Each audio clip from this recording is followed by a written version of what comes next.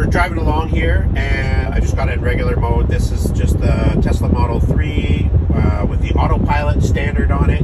I'm going to be driving a car later today, Model X, that's going to have the full self-drive, I believe. So I'll just show you the difference between autopilot and full self-drive. If you look at this screen here, okay, so we're driving along, got the lanes there. You can see there's very little information here on this screen. It doesn't show a whole lot. You'll see the big difference when we add the full autopilot, because I've had autopilot before.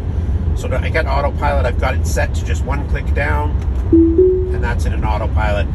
This little line here is an update that they added where you can make it look like the Yellow Brick Road. And I kind of like it because it shows that I'm in autopilot and reminds me I'm in it. So that's it in autopilot. You can see how much information here is what's going on. It's driving itself. Going to turn, but it won't stop at stoplights, won't make left or right turns, it won't merge, change lanes. This is just the basic autopilot. This thing here, highlighting myself that I have to touch the steering wheel.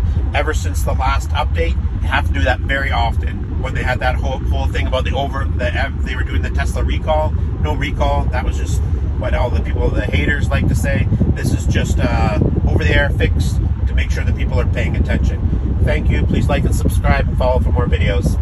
So this is just a review video to follow up on my first video showing you the difference between the display on autopilot, which you get standard, and now I've upgraded to full self-drive. Thank you again for the person that bought a Tesla with using my code. Please check the link below and use it yourself. You can get 3 months of free self-drive yourself and $500 off your Tesla. So just have a quick look at this. Oh, better hold the wheel here. You can just see more detail. You'll notice from the earlier in the video, and how much more you can see. You can also make it full screen like that when you have the full self-drive, or drag it back like that.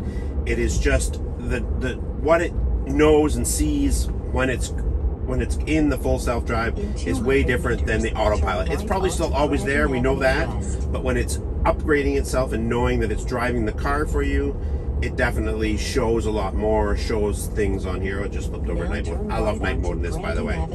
So that's all I wanted to show you, is just the difference in the screens between full self-drive and just plain autopilot. Please like and subscribe and follow for more videos.